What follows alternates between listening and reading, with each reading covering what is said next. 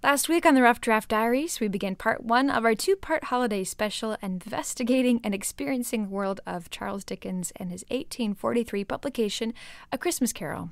In the previous episode, we focused mainly on Dickens' past, his need to write in order to stay away from debtor's prison, in which his family had been sent before, and the circumstances surrounding the creation of his highly popular yet not financially successful holiday novel. This week, we'll focus on the characters and the themes within A Christmas Carol, and the best place to start is with the description Dickens offers his readers. Scrooge, a squeezing, wrenching, grasping, scraping, clutching, covetous old sinner, hard and sharp as flint, from which no steel had ever struck out a generous fire. That's Jane Ebersole. She's a volunteer at the Mazza Museum, which features original artwork from children's book illustrators. Now, I tried to hunt down a copy of the original illustrations created by John Leach, but turns out they're extremely rare. But Mazza Museum did have an original print of Trina Schardt-Hyman's artwork from a 1983 publication of A Christmas Carol. So you can see people preparing for feasts, going into a grocer's, but then you also have Scrooge over here who's looking out and looks like he is on his last dime, and yet we know he has lots of money. And here's one of our Christmas ghosts peering over his shoulder, almost as if he's trying to thrust him out into the public. It's a beautiful pen and ink drawing that captures the mood and character of the novel perfectly. And I wish I could capture the full story of A Christmas Carol within this one episode of the Rough Draft Diaries, but I don't think I'll have enough time. For now, we'll just talk about a few characters that help create the main themes throughout the novel, and we'll return to Dr. Gregory, English professor at UT, for her commentary on one of the most important moments in the book. The emotional core of the book is, I think, for me and for many readers, is the Cratchit family, right? This highly sentimental representation of these people who are on the brink of real destitution, but who still manage to stick together as a family, to behave in a loving way toward each other, to be generous and sharing and to care. Dickens wants us to sympathize with that family, right? He wants to create an emotional reaction in his readers. And I think that's one of the reasons he gives us the figure of Tiny Tim, because it's not enough to just present people as poor. He wants to kind of up the ante, right, with Tiny Tim, and present him as sort of physically vulnerable and disabled and possibly dying.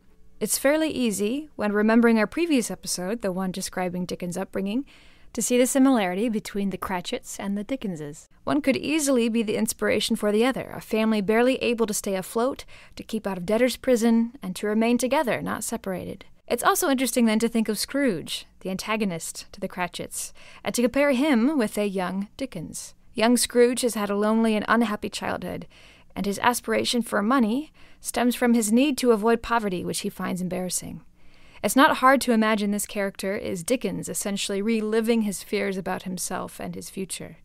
So Dickens is the Cratchits, but he is also Scrooge. And the most important part of this discovery is to see how Dickens responds in the book to the moral and financial crises these characters find themselves in. In A Christmas Carol, he suggests that we act as individual, right? That individual acts of philanthropy will generally be enough to address those problems. He doesn't necessarily extend the critique. Although he does have Scrooge raise Bob Cratchit's salary, which is, I think, a more of a kind of political statement in some ways even than his buying the turkey. Because that's potentially a one-time deal, right? You can always buy someone a turkey, just as we can always drop off some cans of food, right? And feel like we've done our duty. But the long-term solution to getting the Cratchits out of poverty is that he actually needs to make more money. And Dickens recognizes that. So through A Christmas Carol, Dickens is able to achieve two things. He's able to broadcast his social concerns about poverty and injustice, and two, hopefully igniting a concern within the public about the world around them. It's a concern Dr. Gregory hopes continues on for the readers experiencing this book in today's day and age. I think we're currently living in a society that has many of the same economic and social problems. Today we call it food insecurity, but it's hunger, and we have starvation, we have severe poverty and all of the studies suggest that the gap between rich and poor is getting wider and wider and wider. And the question of sympathy is also highly relevant. Dickens really does want us to see the Cratchits and to be moved by their plight and to do something. And even if that something in A Christmas Carol is as simple or as individualized as just one person and an act of benevolence, it's still something. And one of the things that I think I worry about with our own culture is, is there a point at which sometimes we look at something and we feel no sympathy? And I know there have been some studies which suggest that a kind of absence of emotional response. So yeah, I would say that in that sense, A Christmas Carol to me feels highly relevant. And what about you, dear listener, as we wrap up this episode and this year? What do you think of A Christmas Carol and the world that surrounds it and the world that we live in today? Are you concerned? Are you happy? Are you sympathetic? And if you are not, how will you respond to that? Good questions to ask as we finish up again this holiday special here on the RDD. I'm Haley Taylor, and thanks so much for tuning in to the very last episode of the year and the very last episode on Charles Dickens' A Christmas Carol.